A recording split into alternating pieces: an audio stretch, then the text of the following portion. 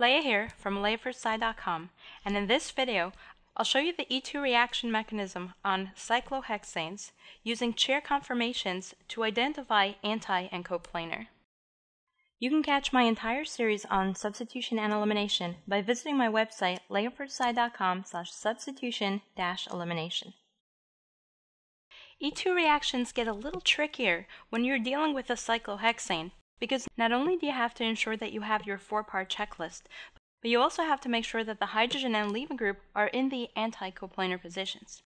We'll use this example where we have a cyclohexane that has a bromine leaving group next to two tertiary carbons, one of which has a methyl and the other has an ethyl. First, let's verify that the E2 reaction can take place by looking at the 4-part checklist used to analyze all substitution and elimination reactions. For detailed videos explaining each of these concepts, visit my website leahforsci.com/substitution-elimination. First thing we look at is the alkyl chain, specifically the carbon holding the leaving group. Bromine is on a secondary carbon, which doesn't really tell us anything because on the one hand, a carbocation, meaning E1-SO1 reaction, can take place, and on the other hand, we haven't ruled out SN2 or E2. The next thing we look at is the attacking nucleophile or base to determine if it's strong or weak to give me a 2-type or a 1-type reaction. NaOMe looks a little tricky at first, so let's break it down. When you see Na at the start of a molecule, it's simply a positive spectator to provide a negative to the counter ion OMe. Me is methyl, which means our attacking molecule is methoxide, a very strong base and nucleophile. MEO- is too strong to wait for a carbocation to form, so we rule out the 1-type reactions, and this leaves me with an SN2 or an E2 reaction. Next we look at the solvent, MEOH, which is simply methanol. Methanol is polar and protic, which means in a 2-type reaction, elimination is going to be favored over substitution because the polar protic solvent tends to cage a nucleophile and slow down that SN2 reaction. Finally, we have a triangle which represents heat. Heat helps stabilize that elimination intermediate, and so E2 is favored one more time over SN2. Last, we check the leaving group and verify that bromine is a good leaving group, and so any type of reaction can take place. Putting all these components together, we know we have a 2-type reaction, and since E2 is favored over SN2, this will indeed undergo a beta-elimination reaction.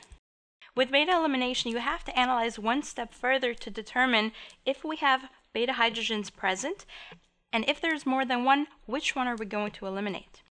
The carbon holding the leaving group is the alpha carbon, and the carbons directly attached to the alpha are the beta carbons, and this is where we look for hydrogens.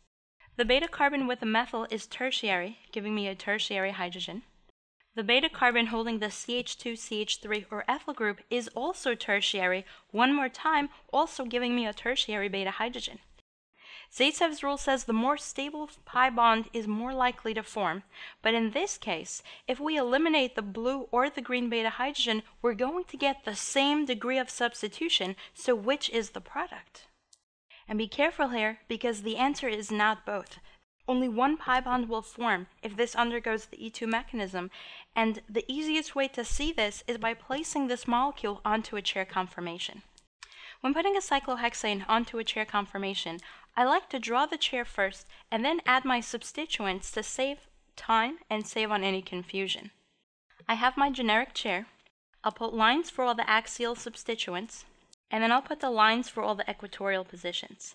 With my chair conformation preset, all I have to do is number the hexagon, number the chair, place the substituents in the appropriate location, and I'm good to go. Here's a trick. I can place the substituents anywhere, but because I know that the reaction has to proceed in an anti-coplanar manner, I want to put the bromine in an axial position. So I'll number this 1, 2, 3, going clockwise from methyl to bromine to ethyl. I want bromine to be in the axial position, and since bromine is on a wedge, it's going up. I'll place a number 2 on the chair where I have the up substituent in the axial position. Because I numbered the hexagon clockwise, I have to do the same for the chair. So I have 1, 2, 3. I can add in 4, 5, 6, but they're not important, they're just hydrogens. Now let's fill in the rest of the substituents. On carbon number 1, I have a methyl on a wedge, which means the methyl is up. On my chair, the up happens to be equatorial, and so the methyl is in the equatorial position. I have the blue hydrogen, which should be down, and this one winds up being axial. On carbon number 2, I have a bromine on a wedge, which is up. That means I have it in the axial position. I have a hydrogen down, which puts it equatorial. And finally, on carbon number 3, I have the ethyl group on dashes, which means it's down. On the chair, down happens to be axial, so I'll add CH2CH3 down, which means the green hydrogen is up and in the equatorial position. Now this is where you want to pay attention. An E2 reaction can only proceed when the groups are located anti and coplanar. Your professor may refer to it as periplanar. It means the same thing. They have to be lined up in the same plane. On a chair conformation, when two groups are anti, think of that as being trans. Now think back to what you learned in Newman projections. For something to be on the same plane, they would have to be in the axial position because the two axials will perfectly line up with each other. So for example, if we look at the bromine, bromine is axial up. Looking here, we have the ethyl axial down. Recognize that they are trans to each other, making them anti, and they're also in the same plane because they're both axial. And so the takeaway trick from here is the bromine and the leaving group have to be trans and axial. But notice what happened here. Bromine is not trans and axial to a hydrogen on carbon number 3. It's actually trans and axial to an ethyl group. The hydrogen on carbon 3 is in the equatorial position, which means it's not transaxial to bromine and therefore not the hydrogen that I'm going to eliminate. Instead, I have to look over to carbon number 2. Bromine is up and hydrogen is down. They're both in the axial position. This tells me the pi bond will form between carbons 1 and 2 because the hydrogen on carbon 1 and the bromine on carbon 2 are trans and axial in relation to each other. Let's look at the mechanism for this, and then we'll go back and I'll show you a trick to figure out the product on the hexagon without even drawing that chair conformation. Here's my chair conformation redrawn. The mechanism begins when a lone electron pair on methoxide reaches for that transaxial hydrogen atom. It only takes the nucleus and not the bonding electrons. This causes the bonding electrons to collapse towards carbon 2, towards where that bromine is located. This potentially forms a fifth bond to carbon 2, which can't happen, and so in the process, bromine gets kicked out, taking the bonding electrons with itself to disappear as a leaving group in solution. The product for this reaction shouldn't be drawn in a chair, you should draw it in a hexagon, but let's first show it on this molecule so you can understand what happened. The ethyl group hasn't moved, the methyl group stayed where it is, but it's no longer up or down.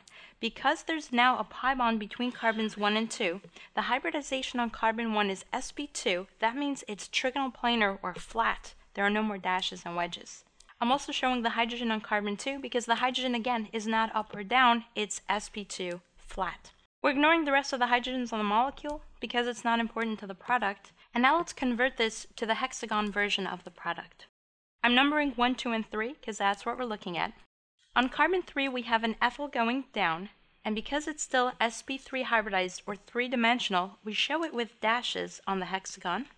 On carbon 2 we have a hydrogen atom that is sp2, and so we show it as a line. It's not forward or back, it's a line straight out. Same thing for the methyl group on carbon number 1.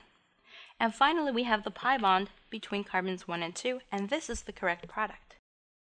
And last but not least, I want to show you the trick for identifying the product when looking at the hexagon, skipping that whole chair conformation step. A word of caution here, when you're first learning this, always draw your chair conformation, but once you're really confident and you don't have time, for example, on your quiz or exam, then you can use this trick.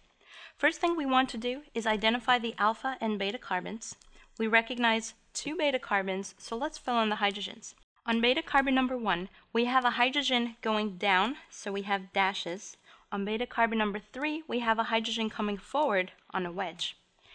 Remember the trick. Anti-coplanar is trans and axial, so we'll start by identifying the leaving group. Bromine is up on carbon number 2, so we have to find that beta hydrogen that's down or trans. The hydrogen on carbon number 3 is also up, making it cis to bromine and therefore not the hydrogen we can eliminate. but the hydrogen on carbon number 1 is down, making it trans to bromine, and as long as we can put this into a trans-axial conformation, this is the hydrogen to eliminate, giving me the product. So all I have to do is cross out the hydrogen, cross out the bromine, draw my methyl group on a line because it is now on an sp2 carbon, place the pi bond between carbon 2 and 3, and keep the rest of the molecule as it is. Be sure to join me in the next video where I show you an E2 reaction that does not follow Zaitsev's rule, given that we're reacting it with a big bulky base. Are you struggling with organic chemistry? Are you looking for information to guide you through the course and help you succeed?